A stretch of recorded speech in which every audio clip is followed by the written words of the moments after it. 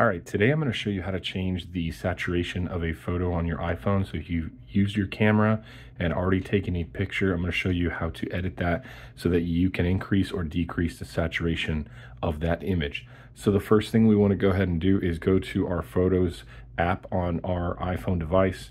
I'll be using the iPhone 15 today.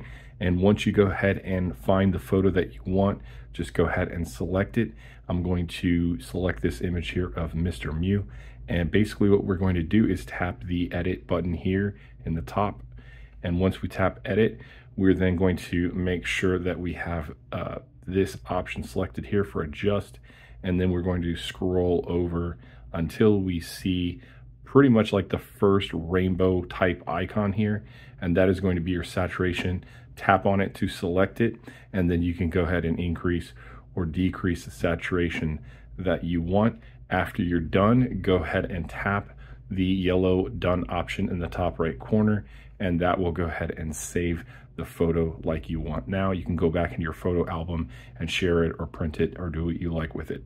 Hopefully that was helpful for you guys, and if so, feel free to give me a thumbs up. Thank you so much for watching.